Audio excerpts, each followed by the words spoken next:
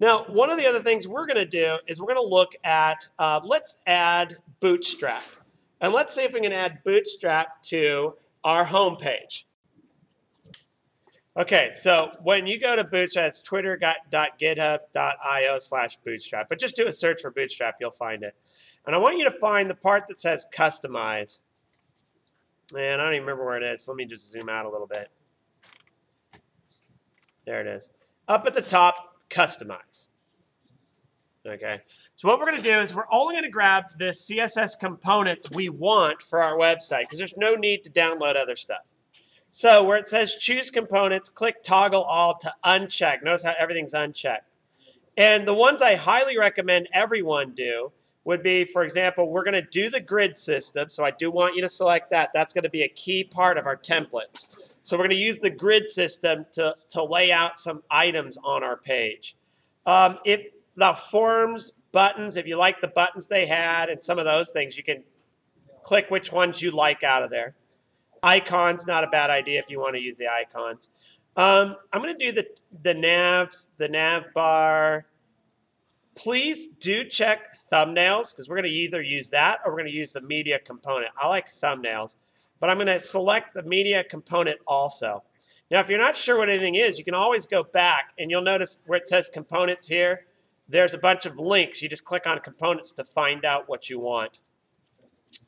And then I would select all JS for JavaScript components that you might use. Carousels for like the image scrolling thing.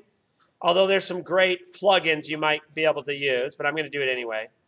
Collapse, drop down, modals. I'm going to add these things here too because I might want those.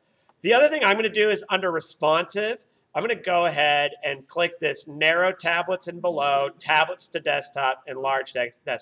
And what this is going to do is it's going to give us more flexibility when it comes to our responsive design. Okay, then on select jQuery plugins, just leave them all checked because that can help. We can do some stuff with it. And then scroll down to the bottom. Once you've had that all selected, just click Customize and Download. Okay, once that zip file's open, I want you to click on the little arrow here, and you can just do Show in Folder. And what I want you to do is I want you to extract these files directly to your child theme folder. So I right-click on it, and I choose Extract All. And on my destination, I want to go to my child theme folder. So what you want to do is when you extract it, you want to extract it to your child theme folder. Now, there's already all those files that were part of my Bootstrap from before. I'd already installed this once, but now I want to clean it up. So I'm just going to click it again, and I'm going to choose Extract, and it's going to find conflicts. So what I'm going to do is I am going to replace everything. So I'm going to check Do This for All Current Items, click Yes, click Copy and Replace, actually click Do This for the next 4 conflicts, and Copy and Replace.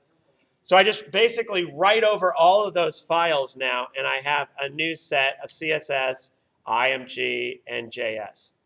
Now I realized you might have had an images folder. If you had one, you can move files over to IMG, but this is going to just be for images for your layout. It's not images for the WordPress site. Okay, so you should have that installed, and I'm going to move forward on this.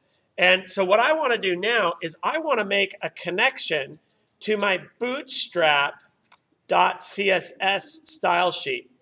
So if you look at CSS, there's bootstrap.css.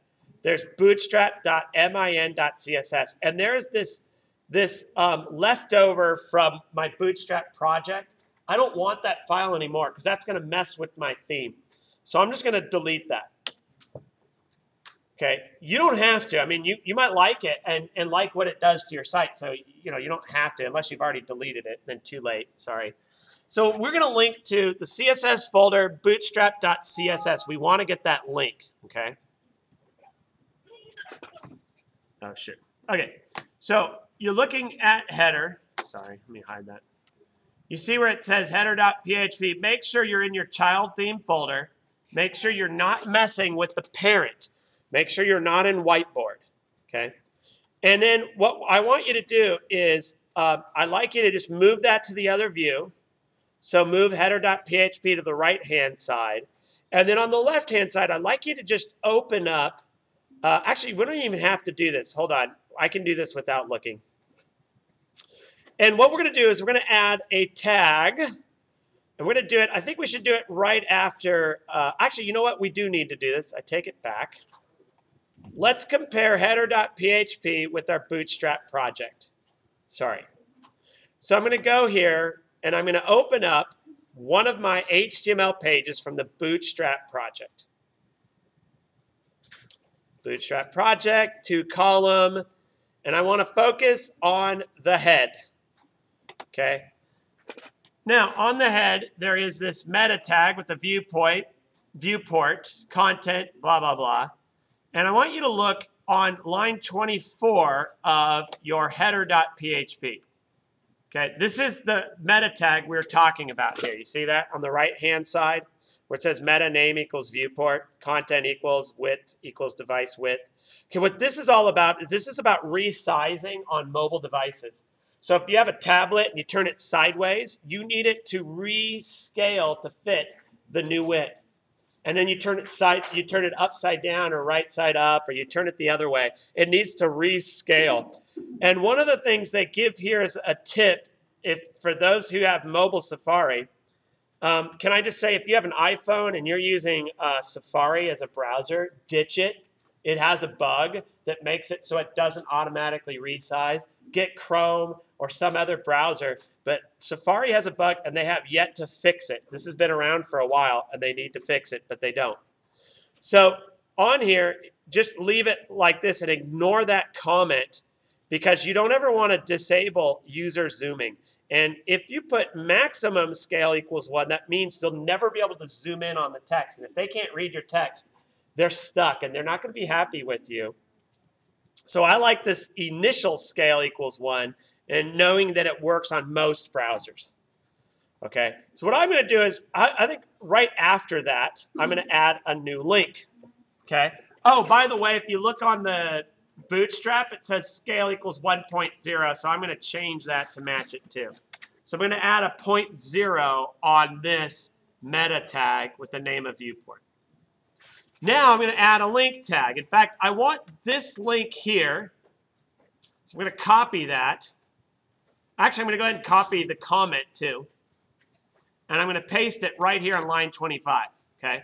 So I'm pasting it into the header. And the problem with this, guys, is that this link here is not going to work correctly. And I'll show you how it's not going to work correctly. Save your changes. And then what I want you to do is save the changes in header. And I'd like you to go to your WordPress site. So find your WordPress site. And I want you to, I hope this is the right one. I'm going to choose View Page Source. And I want to see if my link is in there. And right away I see link href equals css bootstrap.min.css. And I'm going to change that to just bootstrap.css. You see that href equals quotation mark and then css.bootstrap? We need to actually put the full URL. So we're going to use a PHP tag. And it looks like this. PHP like so. Start with this tag here to begin with. What we need to do is we need to stick right before the CSS. By the way, I need a slash there too in front of the CSS. We need to get the web address for our style sheet directory. Okay. So what I'm going to do is put a space, and I believe it's get style sheet underscore directory underscore URI open and close parentheses semicolon. You're like, whoa, that's a lot.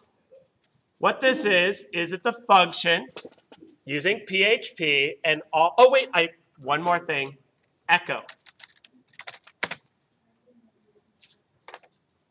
So here's the completed code. I have it highlighted, and let me pause the video so you can take a look at it and get it right.